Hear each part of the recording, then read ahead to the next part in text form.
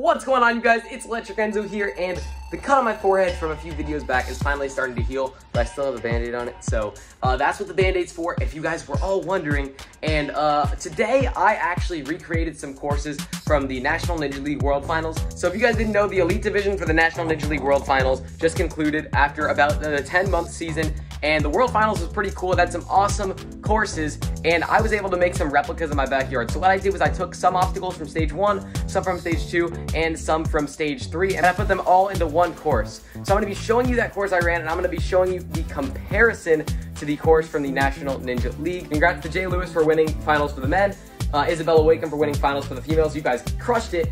I wasn't able to go to finals because I was on vacation, so I decided to make up for it by creating some of these courses in my backyard. So without further ado, let's get into it. Alright, you guys, so it started with the beginning of Stage 1, which was some steps to a rope. As you can see, the bathrobe ninja, Josh Auer, is on the right side.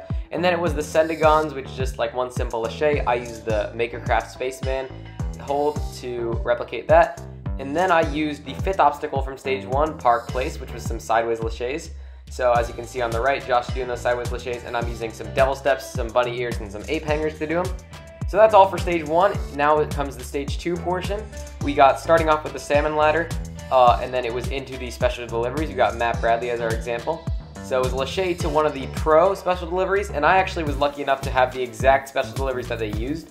So I had the pro one and then the medium level one. So that's exactly what I did, and I dismounted.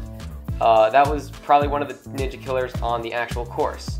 Next was the French toast sticks. As you can see, I used some Bosu hamburgers, as I like to call them, and had an insane one-handed save. Those Bosus are really floppy when you put them on top of each other, really scary. So that's the Stage 2 portion of the course. Then moving on to the Stage 3 portion of the course, starting out with the nunchucks, and at Centercourt, the nunchucks, you could barely fit one hand on them, so I have nunchucks just like that, so that worked perfectly. And then it was the canes, which came a little later in the course. So I had a little transfer with the canes, 180, and then dismount. Then next was the Centercourt Cliff hanger replication.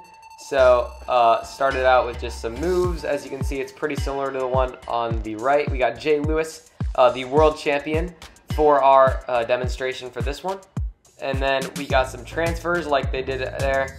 So transfer down, and then I had a transfer back, and then go down. And the last move, which was one of the ninja killers, was the reverse grab. So I had to reverse grab to that blue cliffhanger, and boom, yeah, there you go, and dismount. So yeah, that reverse grab is definitely tough after that whole course and that whole cliffhanger line, but it was good. Then next was the Edge of Dreams, or the vertical limit, and I didn't have a vertical limit quite as thin or as tough as the one at finals, so this is what we have to do for this. And basically the next part was just a lâché to a swing vertical limit called the cheese wedge, which was basically impossible. So instead I just had a lâché to a flying bar cradle because I wanted to make the course that I was running somewhat completable, and I didn't really have a swing vertical limit to replicate with. And then the final obstacle, I'm not 100% sure, but from what I was told, it is a Skybars move, which is basically a reverse flying bar move. So you're going to see it right here. This was super tough.